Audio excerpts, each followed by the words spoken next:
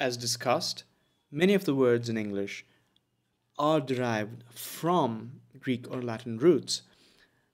Let's take a look at one example of this.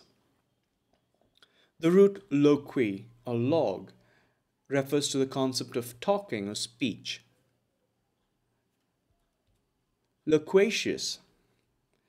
Loquacious has the roots loqui, to talk, and ous, meaning to have the quality or to be filled with a particular quality. In this case, someone who is loquacious is filled with the quality of talking. Therefore, loquacious means talkative, to talk a lot. Eloquent. When someone is eloquent, he or she is very fine in the use of their language. They can use the language very effectively and they can speak very powerfully. Therefore, an eloquent speaker is a very persuasive speaker. This quality is called eloquence. Eloquent. Soliloquy. The roots here are solo, meaning one or self, and loqui, which means to talk. Soliloquy is the act of talking to oneself, talking out aloud specifically. You might see this in scenarios where you've been in a play at a theater and one of the characters talks out aloud to himself. This is soliloquy. A similar word but not the same is the word monologue. Mono meaning one, log meaning speech.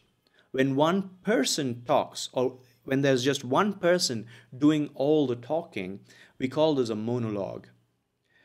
There might be one or more people listening to him, but there's only one person contributing to this speech, only one person talking. Monologue. This is in contrast with the word dialogue, where there is more than one person giving in their opinions, pulling in their ideas, and having a discussion. Dialogue. Monologue, one person. Dialogue, more than one person sharing ideas. Now we look at two words that are very similar in their meaning. Grandiloquence and magniloquence. The roots grand and magna suggest a sense of greatness or to be over and above what's required. Grand, like the word grandeur, means excessive or exaggerated, to be fancy. Magna, meaning big, means to be, again, exaggerated, to be over and above the normal. Therefore, when someone is grandiloquent or magniloquent, he or she is using very bombastic language. He or she is being very exaggerated in their way of speech. They're probably using very big words, or they're talking in a way that is very, very complex. And this, in a sense, where it suggests that they're doing this unnecessarily, where they could convey something simpler by using simple words, they choose to use big words and big sentences just to sound or look impressive. This is grandiloquence or magniloquence, very similar words. Colloquial. The root co comes in words like co-worker, where co meaning equals. When one talks to equals, one does not use formal language. One would talk informally, casually. Therefore, to talk as if you're talking to equals is to be colloquial, or is to talk in a colloquial way. Colloquial, to talk as if you're talking among equals. Obloquy.